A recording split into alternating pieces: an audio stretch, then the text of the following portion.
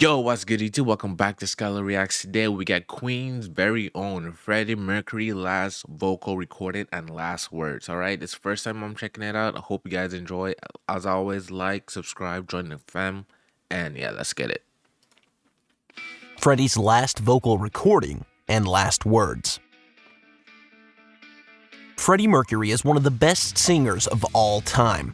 The rock legend has sung some of the most influential lyrics of the 1900s. Facts. But what were the final words that Freddie spoke?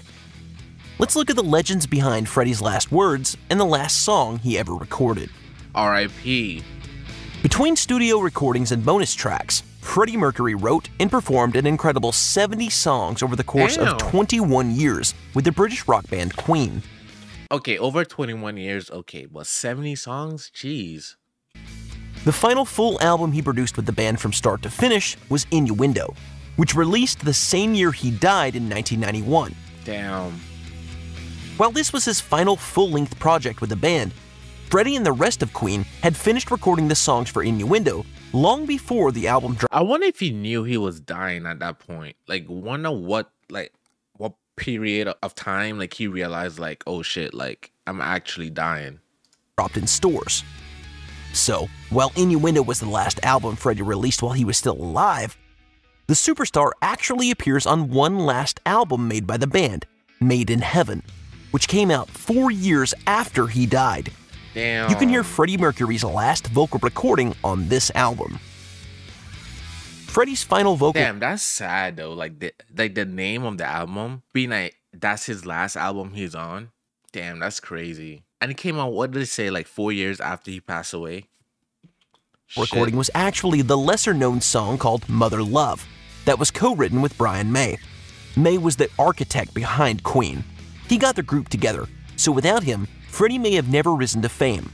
It's touching to know the friends worked together on Freddie's last vocal performance during his final years when his health was failing. In spite of Freddie's struggle with AIDS, he kept on building incredible songs right up until the end. Freddie and Brian recorded Mother Love over 3 days in the month of May from the 13th to... Bro, you see how he look here versus like when he was like super ill and dying? Look at that, don't even look like the same person. Bro, take care of your health, bro. Like, god damn, look at him then and then look at him like, jeez. Incredible songs right up until the end. Freddie and Brian recorded Mother Love over 3 days in the month of May from the 13th to the 16th. Just a short time before Freddie would go knocking on heaven's door. In the years after Freddie's passing, Brian May has spoken out about the process of writing that historic final song. Brian and Freddie wrote together and then would split off on their own for a while to write in solitude before reconvening. Then, they'd combine different parts or cut out different lines as the song began to take form. During their writing session, Freddie seemed almost hurried. He was somewhat detached and ominous compared to his usual fun-loving self. Brian said Freddie told him to write me stuff. I know I don't have very long. Keep writing me words. Keep giving me things I will sing. Then, damn, so he knew. He was like, I don't have very long. Imagine just knowing that you're dying and you're just trying to like knock out all the stuff you love to do. That's, damn, bro, just knowing like you're dying. You don't have much time left and you're still trying to do the things you love. That's, yeah. You can do what you like with it afterwards, you know, finish it off. Brian would write short lines and snippets on whatever scraps of paper they had lying around. Freddie then sung each line 3 times. During these sessions, they didn't know what they were going to use for the final track, but Mercury wanted the band to have as many takes and as many options as possible so they could craft Mother Love when he wasn't around. Except, all this precaution and foresight took its toll on the sickly Mercury. When it came time to sing the final verse of the song, Freddie told May, I'm not up to this, and I need to go away and have a rest. I'll come back and finish it off. But yeah, that don't even sound... Him saying that, if I was the person I was like, he was talking to, I'd have been like, you sure you good, bro? What you mean you want to take a rest? Because usually when people say that, because you know they're saying like, you know when it's that time. So just like, yeah, I'm going to go to rest and like not wake up again, like type shit. Freddie never came back. So, it off. But Freddie, and I need to go away and have a rest. I'll come back and finish it off. But Freddie never came back. Damn. So, how did Brian May and the rest of Queen finish off the track without Freddie's final lines? The band scrapped the original plan, and instead, they sampled Freddie's improv vocals that were recorded during Queen's historic concert on July 12, 1986 at Wembley Stadium. They combined that sample with the intro lines of One Vision and Tie Your Mother Down. After Freddie's final verse in the song, his close friend and bandmate Brian May sang the final verse that Freddie never got a chance to record. Brian's vocals sounded absolutely devastated, and this was one of the most heart-wrenching moments in Queen's catalog.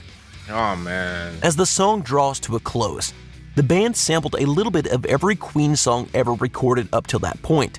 It's like it wouldn't sound the same without that, like, you know, without Freddie, it just won't be there. It won't have like that impact, just not hearing his voice on the track. It just like, yeah, it's not gonna be the same. And played them together at super speed through a physical tape machine. Included in this amazing montage is a cover of Goin' Back.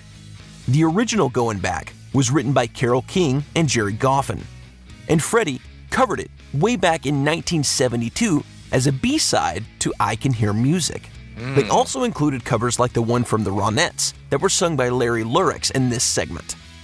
Did Queen spoil Freddie's legacy by including this Larry guy in his final Yo, Freddie, where's the rest of your clothes at, bro? send-off? Not quite. See, Larry Lurix was actually a pseudonym that Mercury used prior to his work with Queen. The song ends with a baby crying. Some fans have speculated the crying is Freddie himself, but film wasn't as readily accessible when he was born. The use of the crying is more for artistic symbolism than anything else. While the crying at the end of Mother Love represents Freddie's first vocals, what were the final words he ever spoke? This one is actually wrapped in some controversy. It's unknown who first spread some rumors around Freddie's final words, but some sites will say that Freddie's final words were weird things like pee-pee. This is probably just the internet being the internet. Wait, what? His final words with peep. Come on, bro. Who's out here trolling? Cause there's no way I mean, he is kind of, so I won't be surprised. I mean, words were weird things like pee-pee. This is probably just the internet being the internet, since there's no evidence for outlandish claims like this. The tale of Freddie's final words actually changes depending on who you ask. Everyone who was close with the singer had their own final moments with them. Let's take a look at the first-hand accounts of the final words Freddie ever spoke. Mary Austin shared her account of Freddie's last days during an interview in 2013. Mary was Freddie's ex and lifelong friend. The couple were destined to be soulmates. ex? Wait, Freddie bisexual? Wait, what? Mary was Freddie's ex and lifelong friend. The couple were destined to be soulmates. But Freddie's openness about his sexuality drove a rift between them romantically. You think? While they shared a close bond before Queen's success and even in his final moments, the semblance of a scar resurfaced. Austin and Mercury were watching a video of his last onstage performance with Queen when Freddie said, "To think I used to be so handsome." It's a strange line to leave on. She said the line upset her, so maybe she left to process her emotions, and then never got the chance to come back for a final goodbye. That's how I was saying though, like looking at him like during his prime versus like while he's sick, it looked like two completely different person, bro. He doesn't even look recognizable. So when he said that, I feel it, bro. Like, yeah, it doesn't even look like the same person whatsoever. Well, most of the time we think of final words as those spoken by someone. Some argue that Freddie's final words were those written to his friend and fellow music legend Elton John. In Elton John's book titled Love is the Cure, on life, loss, and the end of AIDS, he told the world that Freddie had prepared a Christmas gift for Elton before he passed away. Along with this gift, Freddie wrote a note. This note was unveiled after Mercury had passed, and it read, "Dear Sharon, I thought you'd like this. Love, Melina. Happy Christmas." You might be thinking, Sharon, who's that? Well, as a running joke between the singers, Elton and Freddie would make up goofy names for each other, and this silly note may have been the final words that were ever shared with someone.